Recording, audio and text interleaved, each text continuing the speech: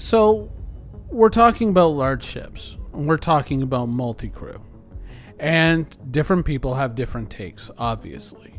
The reason why I'm so excited about the way that CIG was tackling it is the very specific example that they gave when they were talking about the engineer has to go fix like the oxygen bottle, right? And there's, Dave Coulson didn't really know how that was going to work or whatnot. They haven't really defined that, but they were talking about the idea of having to leave a workstation and go to somewhere in the ship and repair a critical component.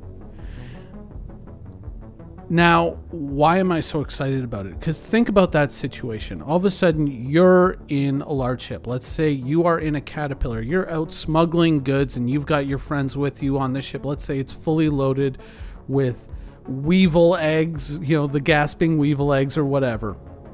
You're out, you're on a mission, you're smuggling, and then you come under attack. Nine Tails, players, whatever, doesn't matter. Your ship gets damaged. And let's say a critical component, a shield coil, is failing. You got to get those shields back up. You got to get those shields back up right now, but the problem is that coil has failed.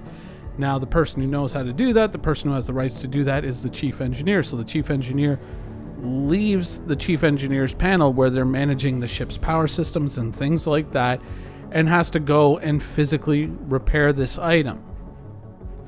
Then come back and start managing the ship's power levels and doing whatever. But if you have two people and you can loosely define that role, like let's say one person is in charge of ship security but can also do item repairs and things like that, and you can define your own roles and you can be very, just everybody has a little bit of everything, or you can be very strict. You can do it the way you want to do it. You can customize it to what you feel is appropriate.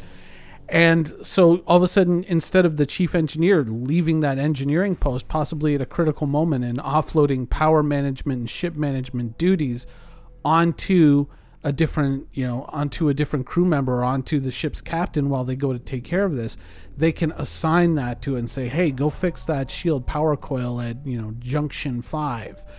And that person goes and does it while the engineer is still there managing the overall engineer's job. When you start to realistically think about these combat situations that you're going to be in, they're not going to be neat and tidy. They're not going to be defined by a script. And that's one of the things that you really have to understand. When you watch sci-fi television shows, Star Trek, Star Wars, whatever, movies, obviously, all of that is defined by a script. Everything that every person does is defined by a script. So, of course, that person is going to have the skills to do it. Of course, that person is going to have just enough time to get there and fix that thing, and they're going to know exactly how to do it. But doing these things real time in a real universe defined by rules is a little bit different than what you see on screen. And so the fact that CIG is kind of breaking this open and saying, here it is, we're basically giving you the building blocks and we're letting you construct based on your experience and what you feel is most important. I think that, by doing that, it shows a lot of smarts. It shows a lot of, okay, you know what, this is something that we just can't define by ourselves. This is something that we have to figure out. We have to let the players figure it out for themselves. We can't just go in there and say, this is the system, this is how it works, sorry, deal with it. That approach has been used in the past, whether it be ship design or the rules of the game, and really hasn't worked out all that well.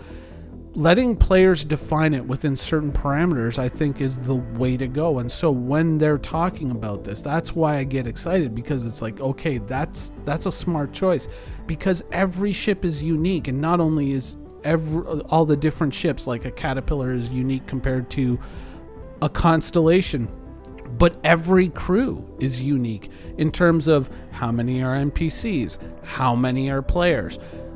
And that can be fluid as well. The situation changes. You wake up and you've got insomnia at 3 o'clock in the morning and you decide to make some cargo runs. No one else is online. You might have to change things up to allow for an entirely NPC crew.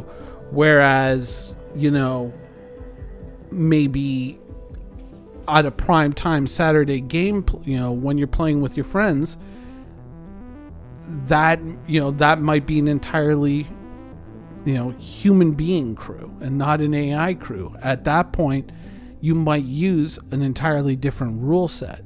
And that's kind of where CIG is showing their smarts. Right now, when we're in these ships and we're flying them around, we're flying big fighters with an interior. That's really all that we're doing. A lot of these added functionalities that we're supposed to get from these cavernous interior spaces are just not there. Sure, I can walk over to engineering in my Caterpillar, but I don't need to, because there's no functionality really there. There's nothing that I really need to do over there. I don't have to repair anything. I don't have to change anything. I don't have to adjust anything from there. There's nothing that I can't do from the pilot seat that I can do in engineering. There's no reason to be there, but in the future there is going to be a reason to be there. And so that, I think, is, it's an important difference to acknowledge, that when you're experiencing the ships in the game right now, you're experiencing very bare bones, and we get used to it.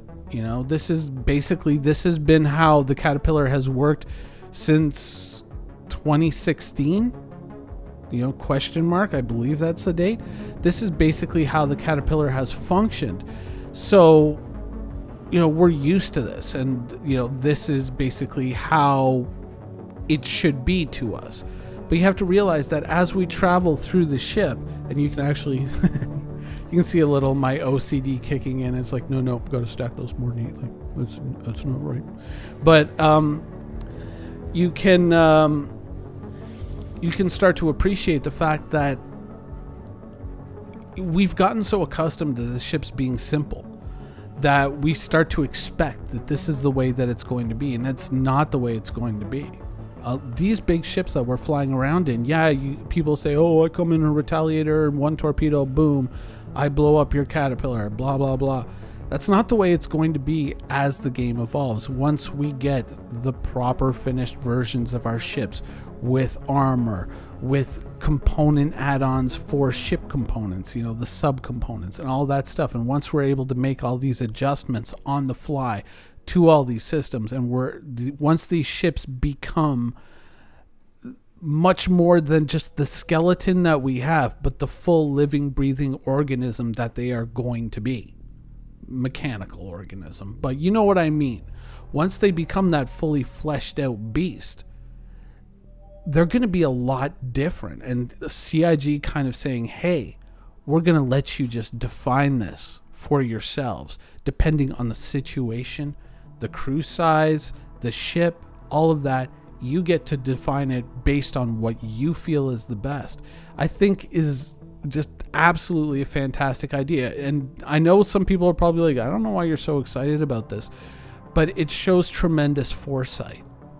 And it doesn't force you to adhere to a rigid system. It allows you to create the system. And for immersion's sake, there's also a little bit of that there. There's, and allowing a crew to kind of define the roles and saying this person does engineering, but they also do security. Or this person does security, but they're also the assistant engineer. That's the way I want it to work out, based on, whether it's a player, whether it's an NPC. It's a fantastic idea. And that's why I got very excited about it. And yes, I did watch the full video.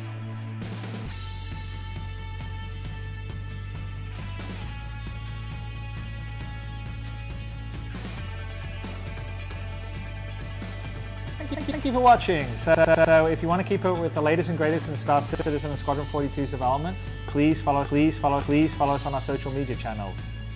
See you soon.